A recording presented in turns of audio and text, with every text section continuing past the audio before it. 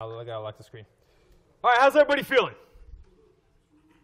Woo! We gotta make like a specific ululation for teach everybody how to do a little ululation. What you got? That's your screen. I got mine. You got yours. I got mine. It's good. We could be on different slides.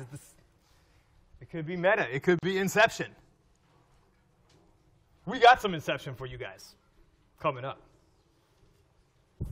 Yo, check it out. Check it out. Check it out. Okay, mic's on. Okay, everybody good? How is the semester going for you guys? Is it great? Does it suck? It sucks. Listen, I don't know if you guys already have plans this weekend. I heard it's going to be warmer, but my girl and I are just going to the Caribbean, so if you guys want to hang out with us, just book some tickets. Come on down.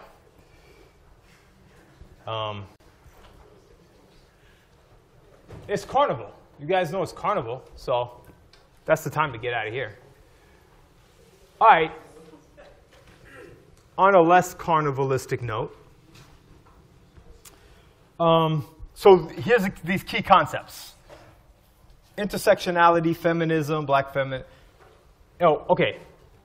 Actually, it's not key concepts. The key concept I want to talk about is intersectionality. Now, have we defined intersectionality in the class? Have we? In conversation? Okay. I think I know the people who were saying, I saw a couple people say no.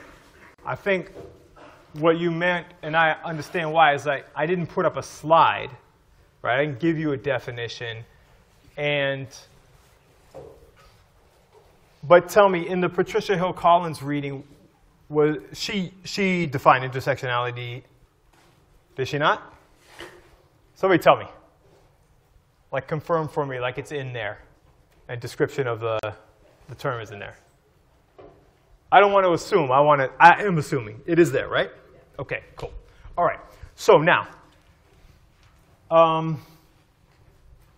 generally speaking, now for sure in this class, I've talked to you guys already about understanding things, the difference between understanding things conceptually versus understanding them topically. And generally speaking, one of the main reasons, there's a lot of studies in psychology that show, there's a famous study, I think it's called is it possible to teach psychology? And what the study is about is that it showed that students will take psychology classes, and this applies to all your other classes as well, including this one. I wish it wasn't the case. But some people will manage, no matter what I say, to come out of here, and anything that they retain, they will have learned it topically rather than conceptually, which means it's useless. Or next to useless. May not be, it's not useless in the sense of if the reason why you're here is to get the credits, and you get the credits, or beyond that, if you can then, somebody says, do you know anything about hip-hop? Or do you know the elements of hip-hop? And you can say, yeah, I know the elements of hip-hop, right? So then you've learned it topically. You've learned the elements of hip-hop. You've learned when to say it. When people say hip-hop, you say, hey, did you know it's not just music, it's a culture? Hey, did you know that the culture is composed of these core 4 elements? Hey, did you know there's a 5th element? What's that? Knowledge. Okay. Now, have you learned any hip-hop knowledge? Are you able to take that knowledge and see other domains of knowledge differently? Can you do your engineering differently? Can you understand claims that people are making in biology differently? Can you understand when people are talking about social justice that they're not looking at these issues intersectionally and therefore throwing under the bus the majority of people that they imagine they're helping? Right? So if you learn these things only topically, I haven't said explicitly what that means, but maybe you've drawn it from the way I've chastised the future you in an alternate universe who you're not going to be, right? Instead, you're going to be the you that learns these things conceptually, that can transpose the things that you're learning in this class about hip-hop and social justice to other areas, other domains of knowledge, which, by the way, I've just now defined for you what intelligence is. Did anybody hear it? What's intelligence? What does it mean to be intelligent?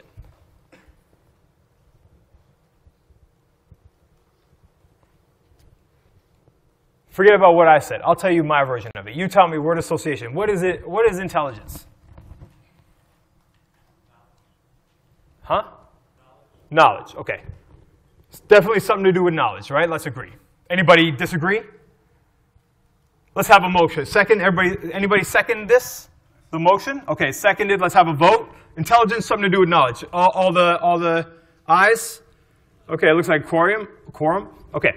All right, now let's continue. What about knowledge? Solving problems. Okay, intelligence has something to do with solving problems. Anybody dispute that? Any counterclaim? No? Okay. All right, let's imagine blah, blah, blah. Everybody agree. Okay, it's about solving problems, has to do with knowledge. What else now? Yeah? Experience. You guys set this up? You guys are all sitting here? Okay, experience.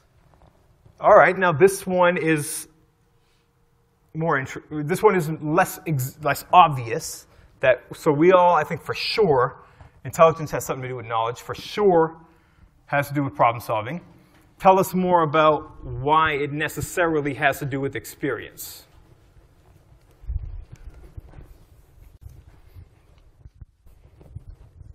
Well, I think to be like really intelligent on a certain subject, if you have a lot of experience with it, that kind of gives you, I guess, what's the word I'm looking for?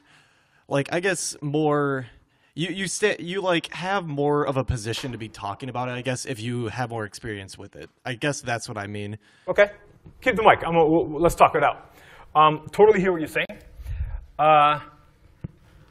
The more experience you have with a subject, a topic, the more facility you're going to gain with whatever knowledge is necessary to gain proficiency and then later maybe mastery in that domain of knowledge, right? In the place where that knowledge is applicable. Totally agree. But now, let's work. We'll do this. This is dialectical reasoning, what we're doing, right? So through dialogue, through dialect, we talk it out, and then we like refine our understanding. So all of us, the way we understand most things, right, the definitions that we have in our heads, we know them implicitly.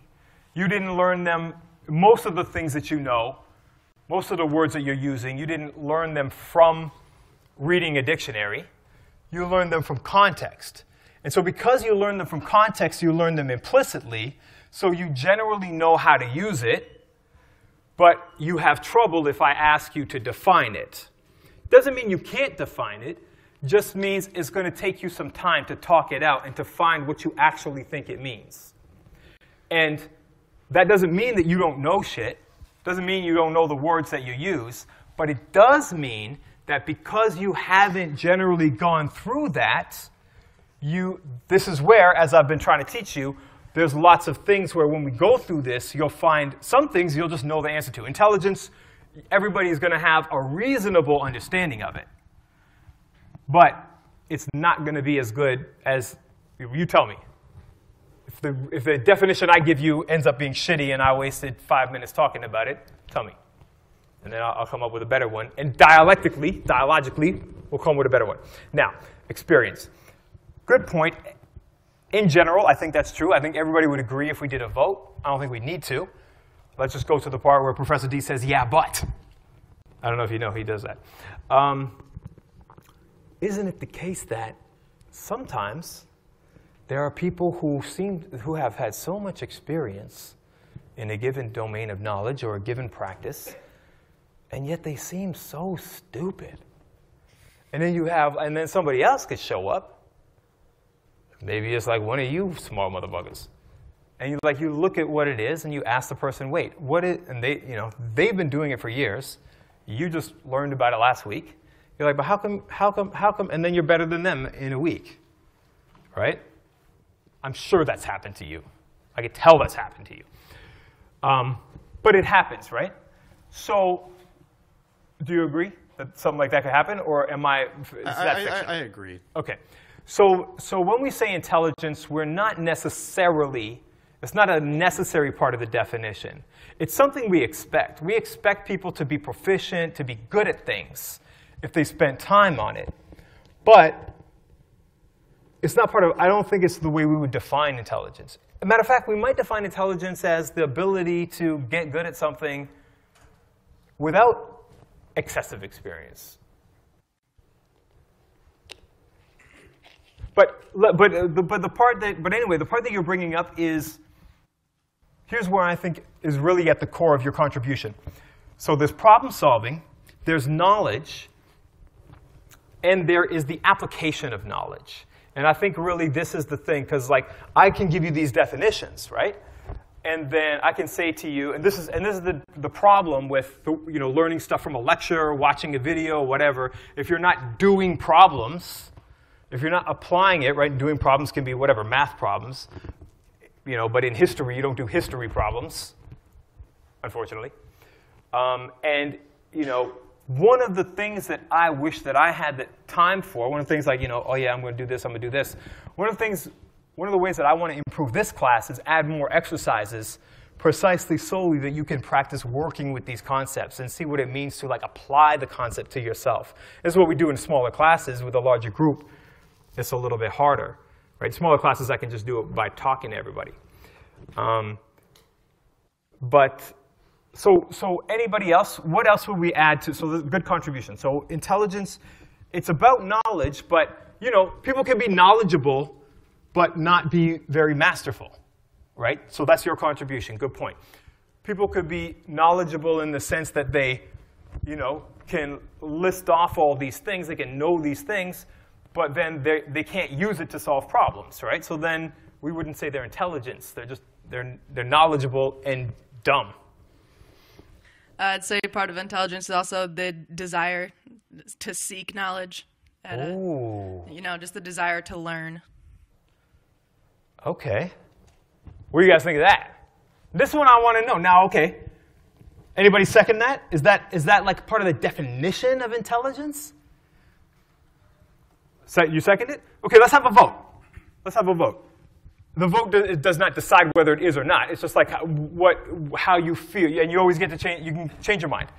But do you think that is like the desire to learn, to know? Is that part of what you think defines intelligence, makes a person intelligent or not? People who think it is part of what makes someone intelligent, raise your hand. Okay. People who think it's got nothing to do with it, raise your hand. You're intelligent independently of whether you give a fuck about learning or not. Hands all the way up, I want to see. Okay, there's some kind of it might be close to 50-50. We need to like do like an actual survey. Okay, so let's hear somebody articulate the other side of that debate. Why does it not have to do with, why might it not have to do with, let me get somebody I haven't heard from yet. I saw a bunch of hands. Somebody up here? We haven't heard from? Now, I saw like a ton of hands back there, now nobody won't put their hand up. Yeah, okay.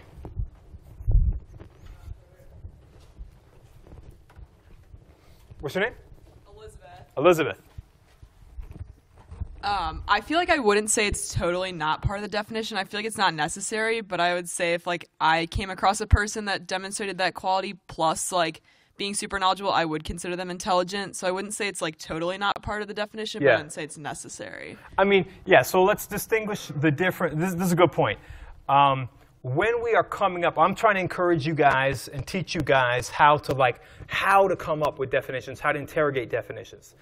And this is, in order to have this skill, it's, you have to be able to read definitions from sources where they haven't explicitly stated it, right? So it's, it's not all the time when a reading says, I define hegemony as, or I define feminism as. Most of the time, the terms are being defined implicitly, if they're being defined at all. And if they're even being used consistently throughout whatever you're reading. And that's the same when you're talking to somebody. Right? You're talking to somebody, 1 minute they mean race in terms of one way, and then the next minute they mean it in terms of ethnicity, and then the next minute they mean black, not race. Right? This happens, and we all do this. So, Elizabeth, this point that you made brings up this distinction between a definition is, like a good definition is a way to articulate the thing such that nothing else fits that description and nothing's included in it that would make that definition apply equally well to something else. So, if you're saying that, generally speaking, you would expect intelligent people to be those who are interested in learning, but that's not a necessary criterion for someone to be intelligent, then you would be saying, which is what I think you're saying, then you would not be including that desire to learn in the definition. But here's another way to spin the same kind of thing you said. You could say, people might think, we might assume that somebody could be intelligent without caring about learning, but we would be wrong. We would be observing someone like this guy right here who just looks disinterested all the time. He just acts like he doesn't care, but that's just because he's too cool. But really, the only way he learns is because he has that desire. Even if he doesn't think that he has the desire, the reason why he's learning is because he pays attention, which means that you agree with Kai's definition. So, I feel like sometimes, even if you don't think you're being curious about something, you might subconsciously be if you're retaining the information. Yeah. And you know what it's like to talk to somebody who's not curious at all. Mm-hmm. Right? Even when you're mildly curious. Right? Because then you're like, yeah, but don't you think? And then they're like, no, I don't. And you're like, exactly. That's the fucking problem. OK, here's my definition of intelligence. Anybody want to add anything? Nope. Somebody had their hand up? Here's what I propose. Intelligence, I haven't quoted KRS-One yet today. Rap is something you do. Hip-hop is something you live. In either case, it's an active thing. Now, generally speaking, you guys gave much better answers than people generally will when you say, what's intelligence? But still, in the back of your minds, here's the way you think of it. You think of it as an innate ability that some people have and some people don't. Some people are born intelligent, some people are not. Yeah, you could foster it, but some people are just stupid, some people are smart. Obviously, everybody here is smart, Obviously, some more than others. And you've also learned to perform your identity as smart or not smart in your different social groups that you're in. So you know to behave not as smart as you are in certain situations. Did you heard what I said, right? Anybody that's not true for? Put your hand up if that's not true. You know that it's socially, like you're just more comfortable, or you know that people expect you to play off a little bit dumber than you are in a particular scenario. And other scenarios, you act like you know shit which you clearly don't know. Now, I'm not going to ask anybody to put their hand up because I know that's true of all of you. Anybody who put their hand up is a motherfucking liar if you say, no, I never did that. But intelligence is an active. And imagine this. Think about this, right? Think about how people use the word stupid. let's say stupid is the opposite of intelligence, right? What is it to be stupid? You are all using this word all the time. Maybe you're not all. Lots of us. Most of you guys use the word all the time. You also notice, but have you noticed this? How many people have noticed this? You notice how stupid people use the word stupid a lot? Like they call shit stupid in a way that like clearly applies to way too many things. Clearly like they're not using it to mean anything other than, I don't like this. Right? Clearly that's their definition. I don't like this. Stupid. Now that, I would say, is not an intelligent, but here, watch this. I would have said, if I wasn't trying to illustrate for you a different definition of intelligence, I would say to you, that is a stupid person. But better than that, that is a stupid behavior. That is a stupid habit that they have learned. Because what I'm arguing to you, just like hip-hop is something you live, it's a practice that you enact, and sometimes you're doing it, and sometimes you're not. Sometimes you're doing a good job, sometimes you're failing at it. So that's the same thing with intelligence. To be intelligent, it's like you made an intelligent statement. You solved the problem well. You acquired that knowledge efficiently and learned to use it in creative ways to solve your problem or someone else's problem. That's intelligence, okay? It's not, you're not born, it's not some people who are born solving problems and that's all they do every day, all the time. I know it seems like that's what Professor D is like. But really, it's because he has developed the habit of behaving that way. He has learned, he's been in environments where that has been encouraged, and then he just kept doing it. And then he ends up in environments where it's not encouraged, and rather than it just being like, okay, let me conform, he's like, yo, you guys are clearly a problem. Let me solve this shit for you. Right? So we are, of course, we're all creatures of habit. And what is intelligence is what you are doing in the moment. So we all do stupid things sometimes and smart things sometimes. Racist, what is a racist person? Person, like we say, a person. Our concept of a person is essentialist. Is like, it's like their being, their existence. But really, what is racist is the act, the utterance, the phrase, the assumption, the behavior, the violence, right? It's an active thing. What is anti-racist? It's an active thing. It's not non-participation in racism. That's not anti-racist. You allow that shit to go on, that's racist because it's an action. You allowed it to go on if you could have done something about it. Right? So then what is it to be feminist? Or, you can ascribe to beliefs. Lots of people will think this. Are you ascribe to a belief? Or is it that when you notice that rights, opportunities, and resources are not being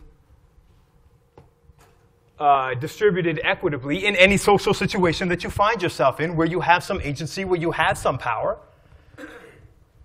do you do nothing about it?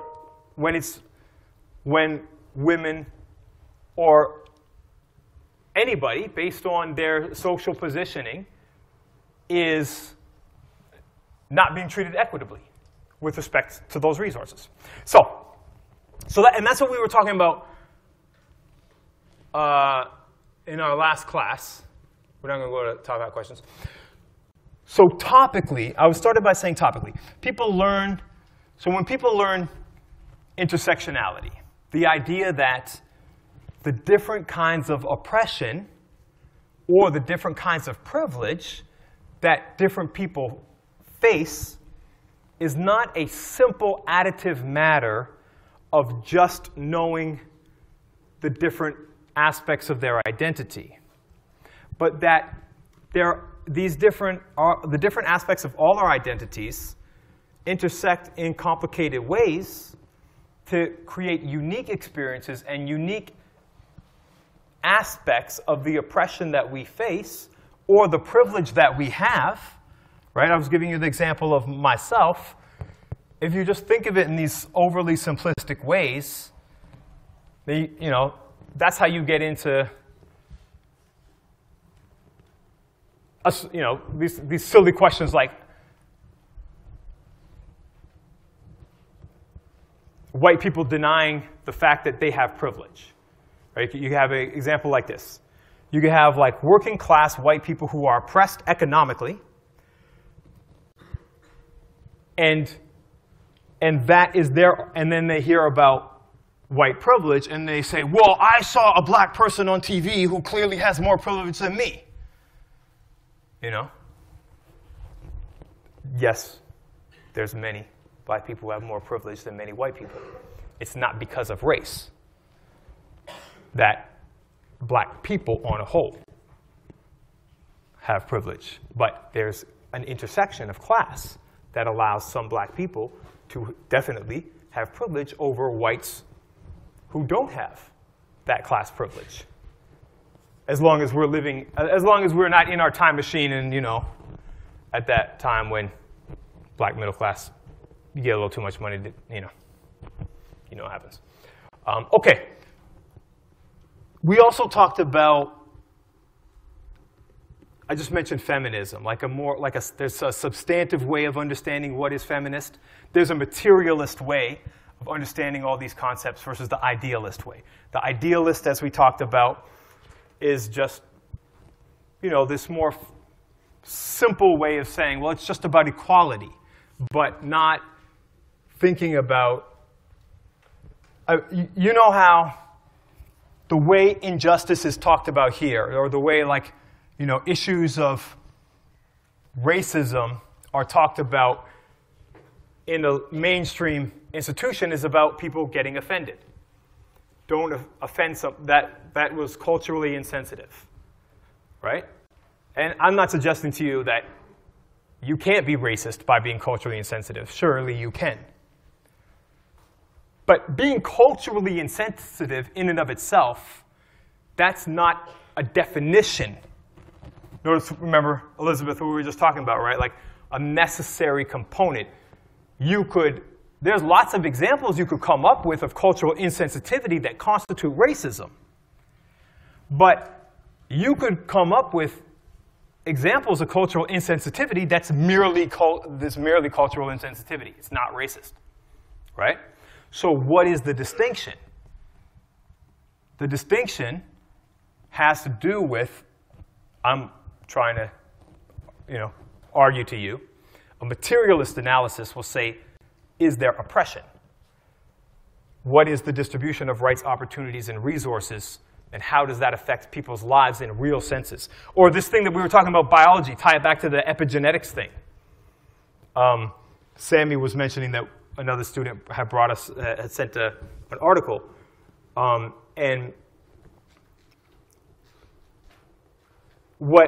also we had a guest speaker come to our department recently, and they pointed out that social construction of race which is what we discussed already, but they said it in a really concise way. The social construction of race has material effects, has material impacts, including on the biology of people. If you live in communities where there is that are subjected to environmental racism, food deserts, etc., you don't have access to a healthy environment, then that will trigger if you were there, right, trigger certain effects in your genetics, right, have epigenetic impacts, cause certain genes to be activated, right, certain gene transcriptions take place and others not to. And, of course, in a different, more privileged environment, less stressful environment, right? Back to what you were saying, Nick, the other day about like the stress and the opportunities, right? The opportunities to volunteer places, right? And develop habits which then make you seem intelligent. And make you seem like you were just born that way.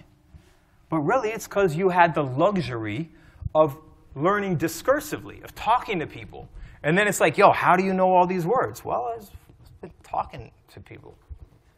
So would an example of, excuse me, like environmental racism be like the lead crisis in Milwaukee with the lead in the water, or like Flint, Michigan specifically with what? Like, is that a good example of that?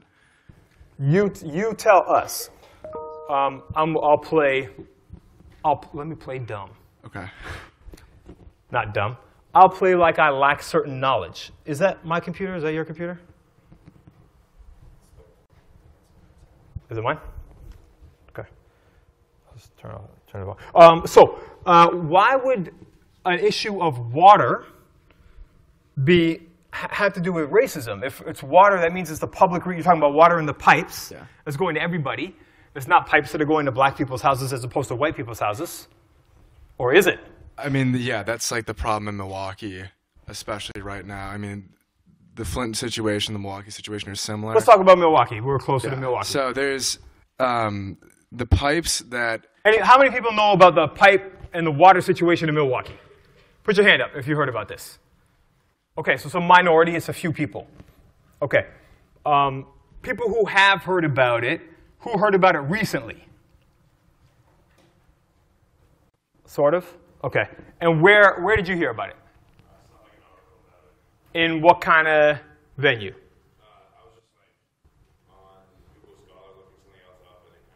It was a scholarly article? Or it was like a news article? No, I know. But was it, did you get the impression it was like an academic article or like a CNN type of thing? Okay, cool. Murph, where did you hear about it? Like a news type of thing. Okay, Nick, continue. Break it down. Very basically, it's the fact that the pipes that service housing in disenfranchised areas, populated typically by citizens of Milwaukee that are of... How about we say economically oppressed areas? Economically oppressed areas have very, very high levels of lead in them, which obviously is super unhealthy. And then to areas... You know what it does? It makes you dumb. Right. And then the pipes leading to like upscale, non-economic... What was the terminology you used again?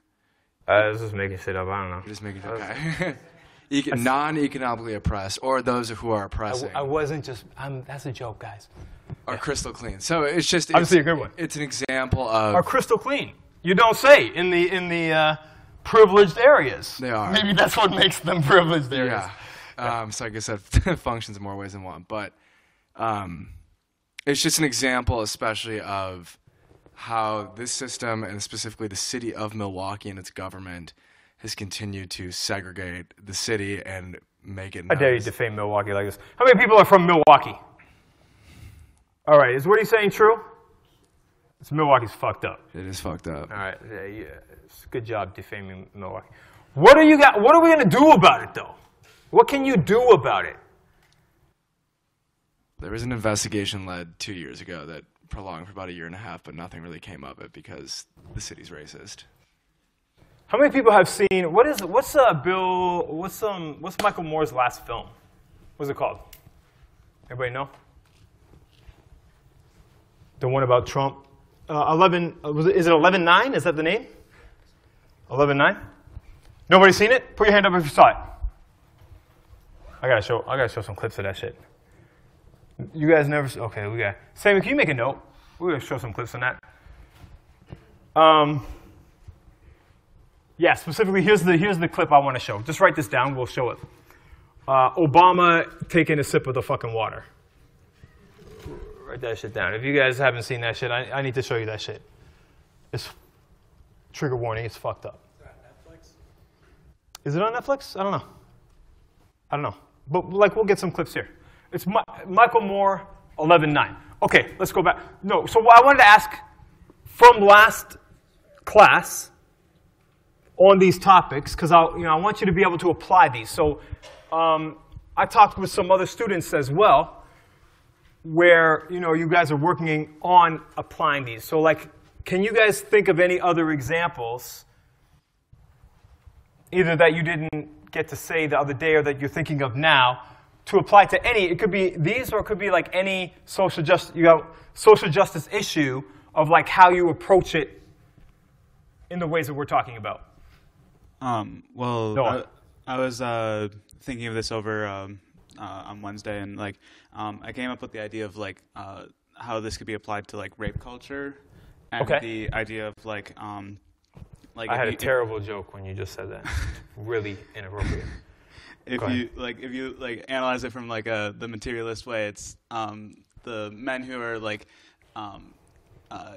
gaining from this culture are gaining the fact that they're not getting prosecuted properly. They have no fault in the processing of the legal system with this culture that has been perpetuated, and like that development obviously is not good for women at all, right?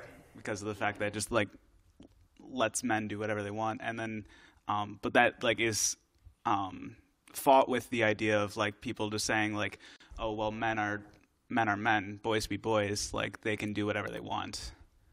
And, like, okay.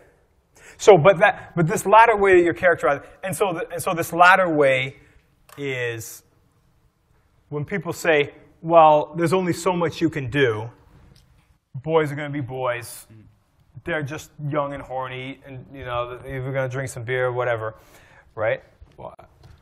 That's an essentialist way of thinking about gender, right? Like your gender performativity, the way you perform your gender, which all gender is a performance, okay? All of our identities are a performance. Remember I said to you guys, you've learned to behave in a certain way. In order to be, I told you that every aspect of your identity is simultaneously a disidentity. Remember that? Now here's the next part of that. In order to be recognized by the other people in that identity group, right? So your identity group is also simultaneously outgrouping people from that group, obviously. You don't have a group if you don't draw a line somewhere. So you are expected to perform in a certain way, or if you have all the social power, right? What's the dynamics of power in that social group? If you have all the power, then you are requiring others to perform in a certain way in order to be accepted in that group. So that's this thing that you're critiquing there. But what about in terms of your own thinking? Like, so obviously you learned about rape culture. You knew it was a problem. Obviously you weren't in that latter way of thinking prior to taking this class. So what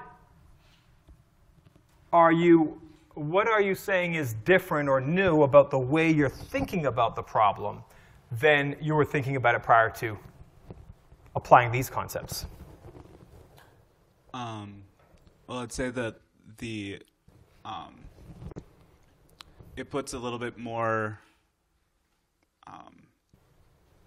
I'm struggling to think of exactly what the. Think about when you obviously you didn't hear yesterday. Rape culture is an issue here at the university, right? So you've known about this for some time. So think back to like last year, whenever you were in a conversation about it, right? Or when you were talking to people about it or reading about it, right? How was the issue depicted in a way that was not materialist, that assumed that not the opposite side of the argument, but even the argument to say like, okay, here's a way to put it. What is the solution being offered? And does the solution being proposed, this is the way to look at it. Guys, everybody focus here. What is the solution being proposed to the problem? Not by people who are trying to deny that it's a problem, right? But by people who say, okay, we got this. And the question is their solution speaking to actually addressing the inequity in rights, opportunities, and resources? Or is it not? I'd say the most popular solution that I've heard is people saying that girls just need to dress more appropriately. They need to like cover up or something like that. Okay. Like, which obviously is not addressing that issue because it's more going towards the boys can't control themselves still. Yes. And so like they obviously, no matter, you have to hide it so that they don't have these uncontrollable urges, you know. What is the university's response? The university isn't saying that, right? The university takes this question very seriously. Do they? Does it? Okay, university doesn't take it seriously. How many people put your hands up? I'm not looking at you. I don't know your names. I do know some of your names. But just put your hand up. People who think the university takes the issue seriously. I'm not saying, you know, everything they should or whatever. Put your hand up if you think the university takes it seriously. All the way up, all the way up. Okay, so put your hands up if you think the university is not taking it, doesn't take it serious. Okay, and then I guess there's a lot of people who didn't raise their hands. How come? They're scared. I didn't raise my hand because like I just am not informed enough on whether or not the university like what their stances are. Yeah. No knowledge on the subject.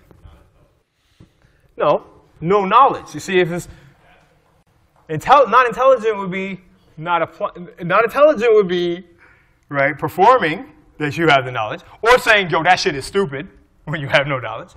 But to say I have no knowledge, that's intelligent. Right? Now I could make all kinds of jokes, you know, based on your gender performativity. But you know, I don't need to because it's so funny already. Okay, put your hands up if you're in that same, what's your name? Yeah, so put your hands up if you're in the category of Paul, just like, I don't know. Okay, now put your hands up if you have heard about this like in the news, but and you still don't know, right? You're one of the people who didn't know, but you've heard about it. Okay. The distinction I'm trying to draw there is like having no knowledge of it, having not heard about it as a problem, versus having heard about it as a problem, but not heard about the university saying we're taking it seriously, we're doing this and that, or you know, and then you having an opinion about it if you think it's legit or not. Okay, so let me get somebody else. Thank you, Noah. Somebody else on this question. Who says the university is not taking it serious? Somebody I haven't heard from in a bit. Hey, is there other people? I saw another hand. No? Who doesn't think the university is taking it serious? So everybody, okay, we haven't heard from you. How about? It's been a while since we hang out, have a little chat. I think so. Is it? Is it green? Press a button. Now it's on. Okay. So I think they. We haven't done a lot of hip hop yet today, so if you want to rhyme. Sorry, I'm no good. Okay. Do you want it back? No. I'm sure you're great. I think they try to take it seriously. I know when I transferred here, they make you take a course like Get Wise about like alcohol and stuff, and there's like other ones you can take about relationships and things. So I think they try to like educate people on the fact that it's an issue in college towns. And I feel like occasionally it's brought up in, like on Facebook, there'll be some like quorum meeting about like discussing this topic on campus. Yeah. But I don't, like with my experience talking to my peers, Yeah. if an incident like this happens, I feel like reporting is not really encouraged. People are kind of scared to report if they know anything about this. And then if someone does, they're kind of still stigmatized, like, oh, you're just making up a story, or oh, you're not sure. I think. You're talking about women reporting. Yeah. Women, yeah. Are you? I mean, I'm asking. Yeah. I don't want to assume, yeah. Mm-hmm. You're not talking about guys. No. I don't know why. Yeah. Initially, I was like actually thinking about like guys reporting, and then I'm like, clearly that's not what we're talking about. Because why would you know?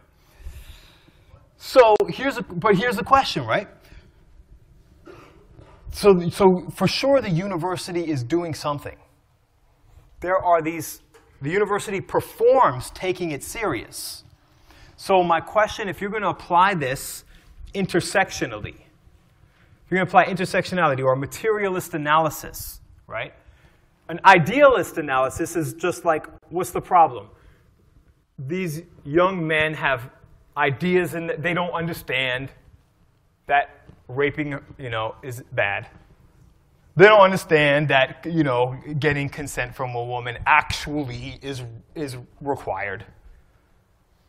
You know, no means yes, whatever, she winked at me, you know, that kind of, right? So they just, you know, they're going to read this, like, check this out. I totally hear what you're saying. I know, you know, I had to, like, fill out this thing, right? You do this thing. But, like, who is that going to change? Right? Like, somebody who is going to do this behavior, they're going to fucking read this thing. They're going to click on these buttons, and then they're going to be like, oh, shit, I just wasn't properly educated. No, they're not. So this is a fantasy fucking approach. All right? It's a liability coverage approach. This is just my opinion. You can have a different opinion. It's fine to have a different opinion. Don't be scared to share a different opinion. And also, you notice I have my way of presenting my opinion. Some people find that, you know, like, oh, well, he's so about it, I don't want to, you know. But I'm just, you know, this is how I talk. But it doesn't seem like, when you really think about it, on the surface, I understand, I totally agree. Paul, if I said to you, given that you had no prior knowledge, you know, we talked about it, it sounds serious, I was like, yo, maybe we should like have, if I propose that as a solution, it would sound like a good solution. If I had no knowledge, you propose it to me, I'd be like, okay, yeah. And then I'll write these questions, there'll be exercises, everybody will learn, everybody will be smart, social justice. But guess what?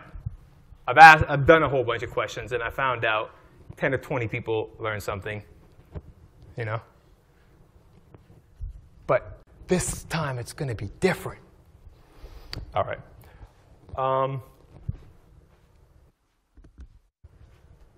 Last thing on the topical thing. So intersectionality comes from black feminist studies. And therefore, when people are asked, after they've taken a class on it, to say what is intersectionality, they can say a definition, as we've discussed in class. And then you say, what's an example? They say, you know, if you are a black woman, and then you say to the person, okay, or I say to the person, you try it out. Can you think of another example?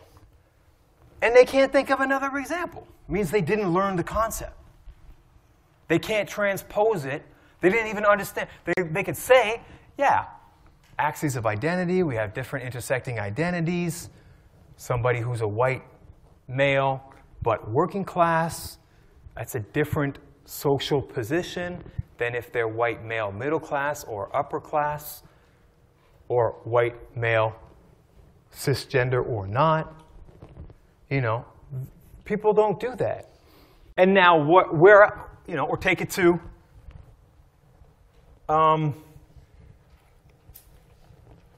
nationality, talking about nationality, right? Because they learned it in this one little topic. It's like when you're talking about feminism, when you're talking about black studies, then it's appropriate to talk about it. So that's not intelligence. What intelligence is, I'm suggesting to you, is the ability to recognize patterns. Pattern recognition. Observe associations and then theorize about those associations. Theorize about the causal relationships between the correlations that you see. That's what you're doing when you're being intelligent. When you're being unintelligent, you are refusing to see the motherfucking patterns. And why are you refusing to? Because you're dumb? No, because you've been socialized to compartmentalize knowledge.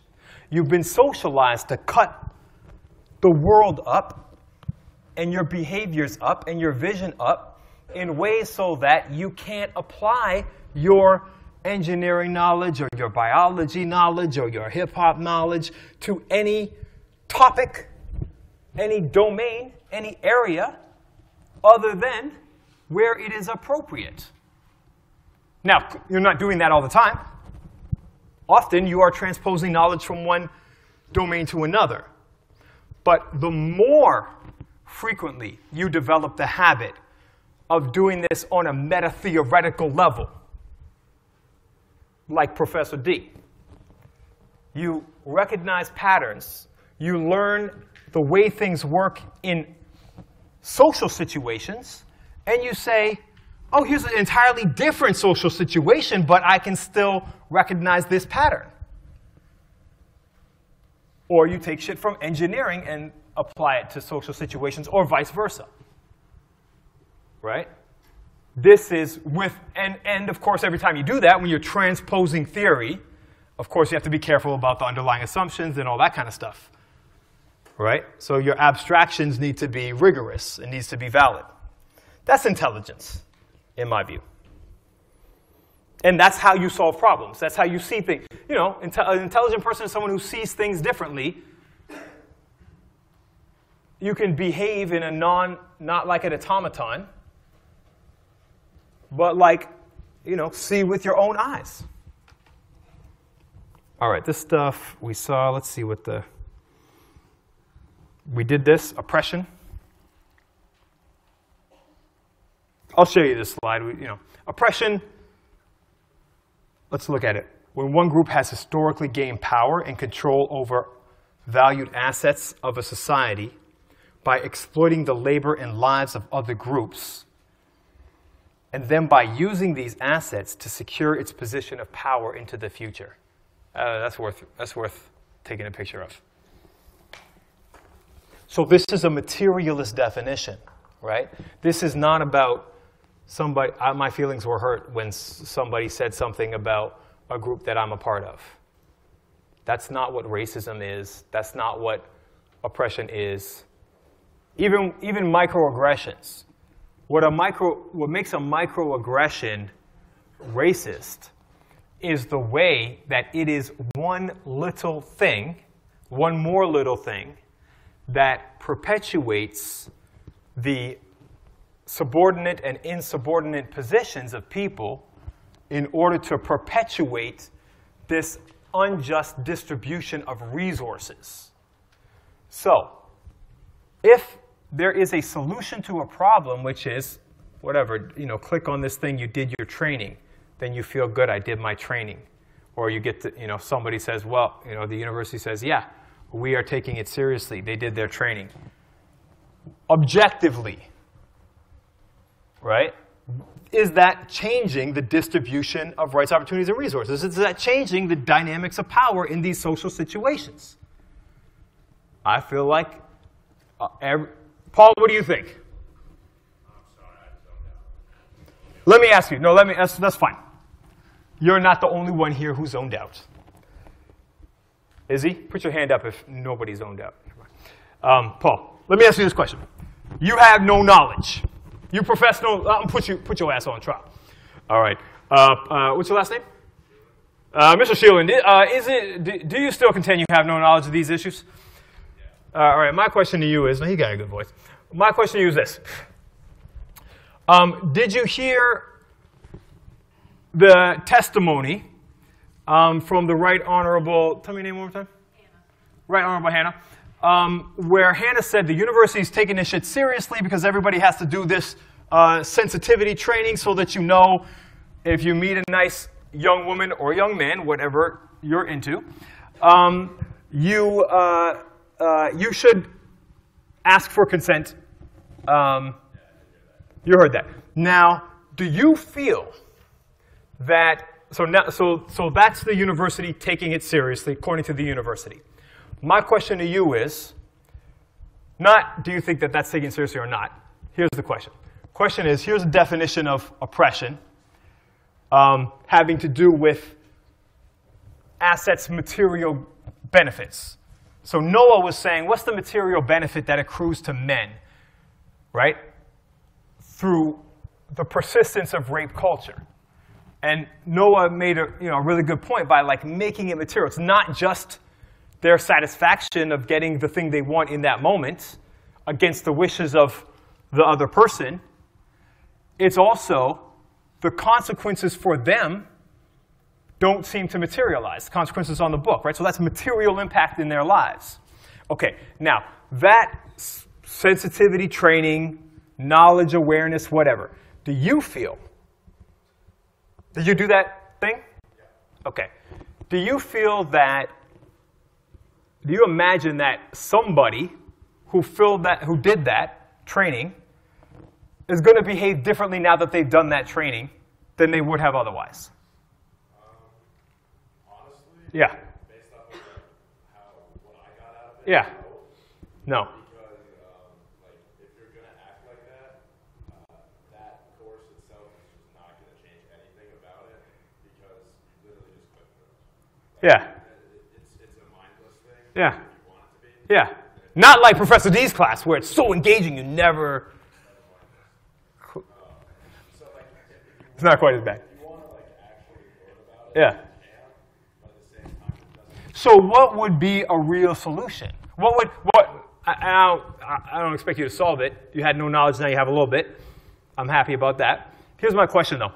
When you're talking about that same imaginary person who like is just clicking through it, it's not going to change them if they were going to do it, what would actually change somebody's proclivity? What would that take? Also, like, the school also makes you get in-person, small group session. Okay. Which you would think would require people to be more engaged because, when you're in a group, they have little activities with people. Right. That too is also really very mindless if you want it to be. You can throw it up on your side. The biggest thing would be like a genuine punishment, because people learn from being punished. That's why you get put in time out when you're a kid because you hopefully learn from that. So I guess that would be my Were you put on timeout as a kid? occasionally. What do you think I should do with students? Obviously not you. Students who are like not paying attention, who are like on Facebook and shit. Should I just put these motherfuckers on timeout? Should I punish them? So, okay, first of all, I agree with your answer. So your answer of material, there's no consequence. The consequences is the serious thing. That's what you're talking about. So here, I just want to add something on to what you're saying, not a disagreement. But the other side is it's carrots and sticks is how we all learn, right?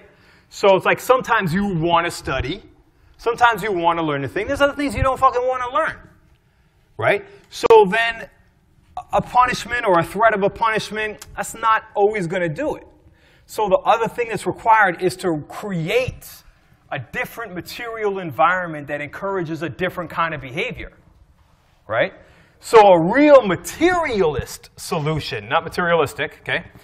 A materialist solution to bring about more gender justice would be to put time, money, and resources into not a boring fucking circle that you sit in and whatever, right? But other kinds of social environments, other kinds of activities where different modes of interaction are elicited. Oh, everybody present? Yeah.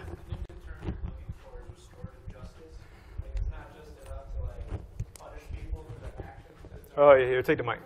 Restorative justice is? It's not just enough to punish someone for doing something that they may or may not think is okay, but there needs to be institutions on place where the victims of these assault, or if we're speaking on rape culture still, or even racism in general, yeah, the victims of these crimes need not only to be the ones that are the main focus, but there should be acts and educational opportunities for the main oppressors of these groups to learn at an early age. Their top hat to learn at an early age, basically, to not do these acts and to stop putting the blame on the victims and the people being put in that position.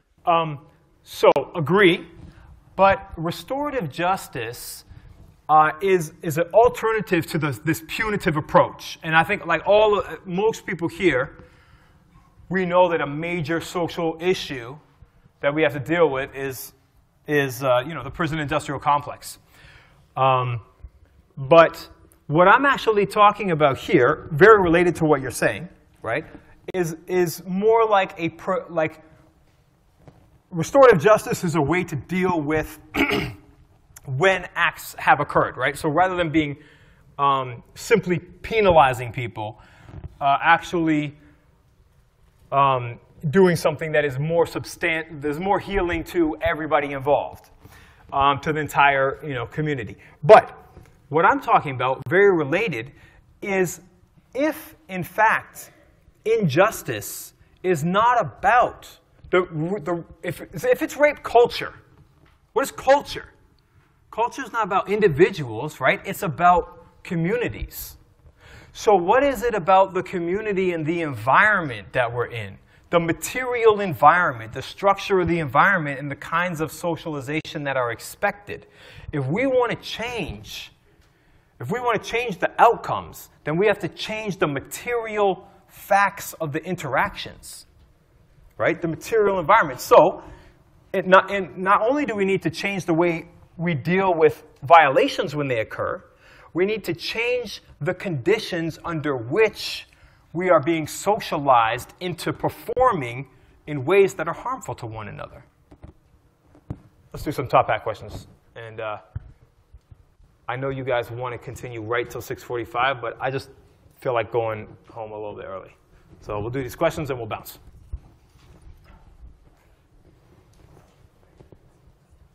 Didn't we do this one?